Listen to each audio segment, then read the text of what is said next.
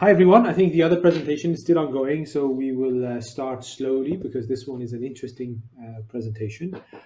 And the marketing strapline for this is turning trash into treasure. So in reality, upcycling sort of waste graphene stream into high quality graphene using a rapid process. And I think for those of you who were here yesterday, you would have heard the name a couple of times mentioned. Including the presenter from Ford was saying that this is a very interesting technology. So the stage is yours. You have about 20 minutes to present. 2 minutes, almost 2 minutes before the end of your time. If I think you're overrunning, I'll come back in and give you the heads up. And then the audience, please don't be shy. Please type in your questions on the right-hand side as is usual by now with us. So without any further delay, John, you can start. Thank you, Kasia. Thanks for the introduction. And yeah, I look forward to sharing our story of Universal Matter.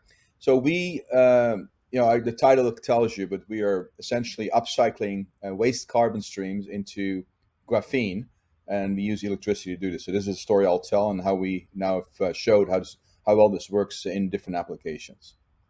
We're a 2-year-old company. We started in 2019, I guess 3 years by now. 19 people in 2 different locations. We just moved into our new building on the left in Burlington, Ontario, which is where our headquarters is, our labs and our demonstration plant. And the right is our facility, our lab in Houston, Texas. So our vision is to produce the highest quality and most economical graphene using simple carbon ingredients that will help us dramatically reduce our human footprint. It's very much, we see graphene as a huge play for the circular economy. We think it's an enabler for this. And we believe that we need to move away from graphite as the feedstock. And that's what we're all about. I don't need to go over this because I'm sure you've heard all about graphene in the other presentations. Thinnest, largest, strongest, stiffest, all these other good things. It is truly a wonder material, and which we're finding as we're using it in different applications. The graphene market is forecasted to become very, very large, especially I think if the economics get adjusted.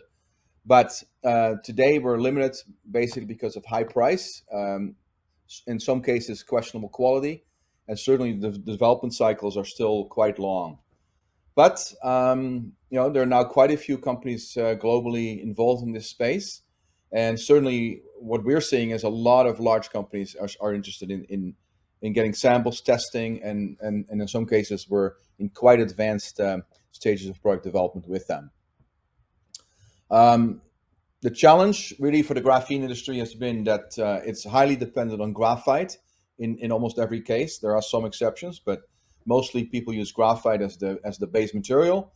To make the graphene from the graphite, you require lots of chemicals, in some cases harsh chemicals, lots of water and energy. And then typically you have to ball mill it to get it to layers and size that's interesting. And this introduces defects and impurities, which is not desirable. So if you look at it from a manufacturing perspective first, really there are 2 ways to go. You can make it as a film or you can make it as a powder. The film approach is used with chemical vapor deposition, uses methane, which is high cost still. We don't do this. And graphene powder, as I just mentioned, is mostly made from graphite through exfoliation. So taking the deck of cards and trying to get the cards out of the deck, really, is what it's all about. It has limitations. Generally it's still high cost. The yields are in some cases low. Often you have more than 10 layers, which is not desirable. And then you typically are dealing with only a sheet structure morphology, only sheets of graphene. And I've already mentioned the defects and impurities, and the processes generally are chemically are environmentally unfriendly.